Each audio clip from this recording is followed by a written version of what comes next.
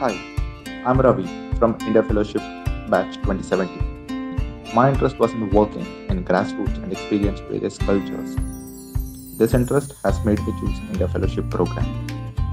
As a fellow, I work with Shikshat, working in education space with children affected with violence in Sukma.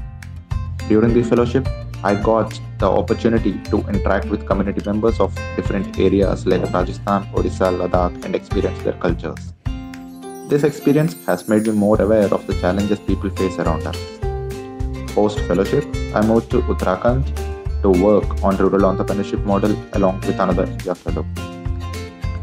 Currently, I'm working as a district development fellow with the Department of Governance Reforms Punjab by supporting district administration in implementing various schemes and strengthening public grievance systems.